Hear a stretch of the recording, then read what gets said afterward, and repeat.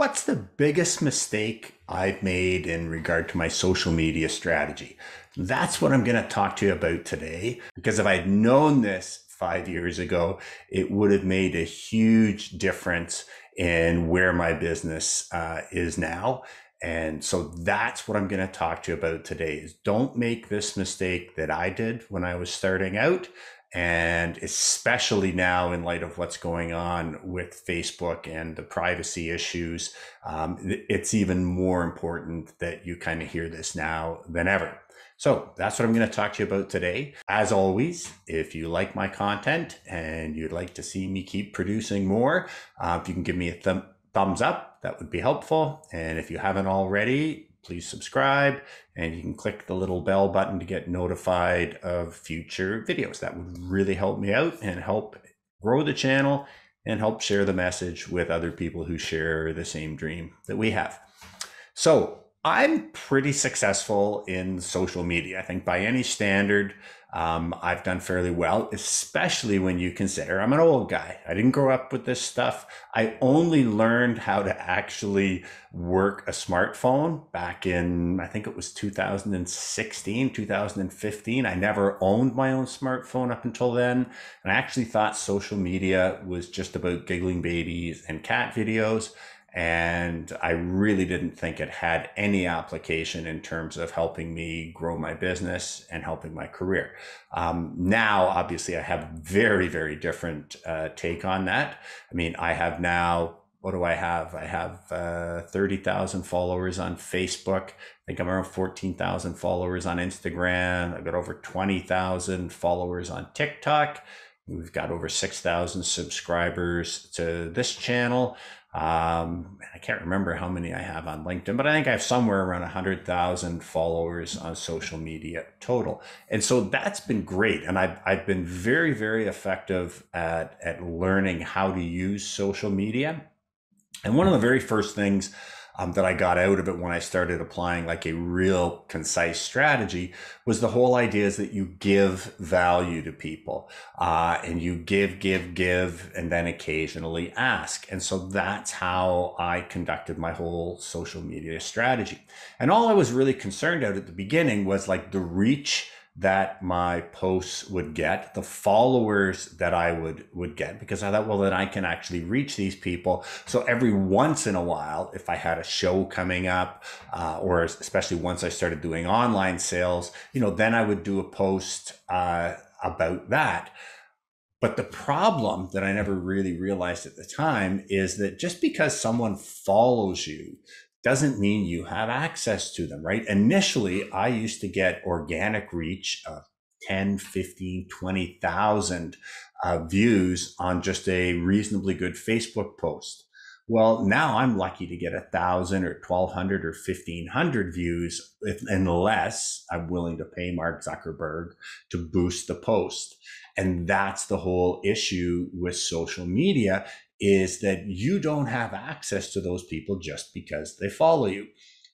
You only have access to people once you get them on your email list.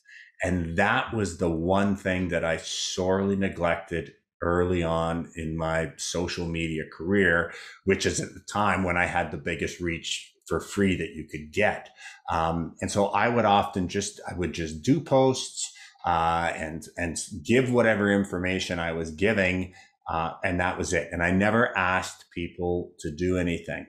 And that was in line kind of with the whole social media thing too. It was like, don't always be asking for people. But when we talk about asking, we're typically talking about, buy my product or take my course or do whatever. We can also ask people to do something that really doesn't cost them anything and that probably they'll be happy to do if they enjoy your content and they follow you and they want to be advised of everything that's going on. And that's to ask them to sign up for your newsletter or to be put on your email list. And for the first 5 years that I did social media, I had huge reached all kinds of people. But now when I go to do a post, I only reach, I think it's 4 point something % of your followers is that's all that your post will go out to unless you pay to boost it. And so what I've started doing now is every single post that I put out on Facebook, where it's regarding about my art to people who might be interested in purchasing my art, I just have a little thing at the bottom of each post at the end of the comments that says, and if you'd like to learn more about my art or upcoming shows or sales, please consider signing up to my email list. And I give them a link where they can go to do that. I also have that on my website, but it's a very, very tiny thing to ask, but it's a huge thing down the road, because right now, actually, most of our earnings that are coming in now are online sales, but it's through a weekly feature that I'm doing with my newsletter list. And that list it's fairly large, and it's actually growing because we're actually working consciously to get people who might be potential clients on that list. But if I had consciously just put that little rider at the end of every post, just asking people, if you enjoy my work and you'd like to be advised of future shows or sales, please join my newsletter list, I'm sure my list would be 10 times as big as it is now. And I have no way of reaching all those people who were engaging with my posts back when I got huge reach, unless I want to pay a lot of money through Facebook advertising. So that's the one mistake that I made early on, was not asking people to sign up for my newsletter. Again, it costs them nothing. And if they don't like it, they can unsubscribe anytime they want. But what it does is it allows you now to have control over reaching those people. I have no control when I put a post out on Facebook of who it's going to go to.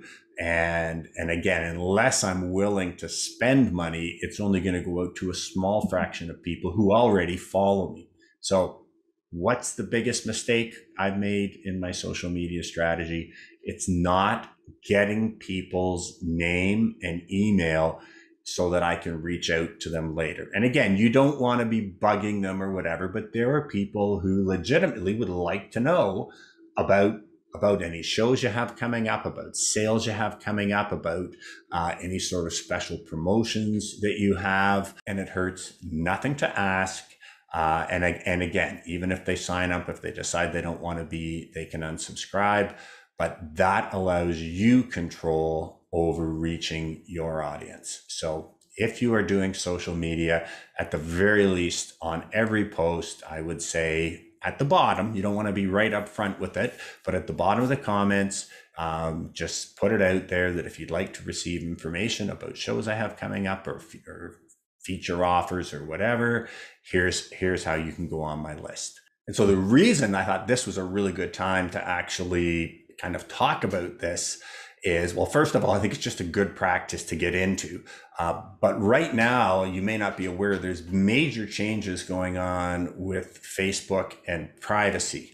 In particular, Apple's new iOS no longer allows Facebook to track all of your movements. And you may not be aware that this was going on, but Facebook could tell you every single post you've ever seen, how long you've looked at that post, whether you liked it, whether you commented on it, whether you shared it. And what that did is that gave Facebook a very, very detailed picture of who you were and what you were interested in and what you were likely to do, because it also recorded if you made purchases online or not.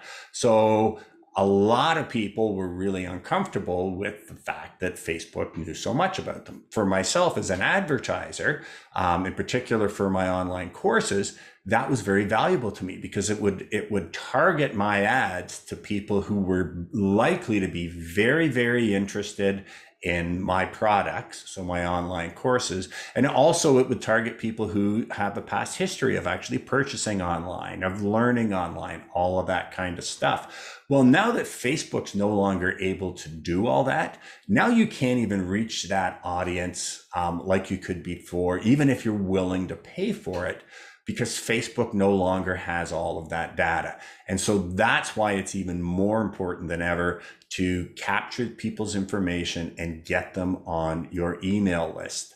And that then gives you the ability to reach out to these people whenever you have information that you'd like them to have. It doesn't cost you anything. And they also have the ability to unsubscribe. So it's not like a huge onerous commitment you're asking people to do. But what it makes sure is that anybody and everybody who's ever interacted with any of your social media content and might be interested in something that you have to offer down the road, you now have their information. You have the ability to reach out to them and to get a hold of them.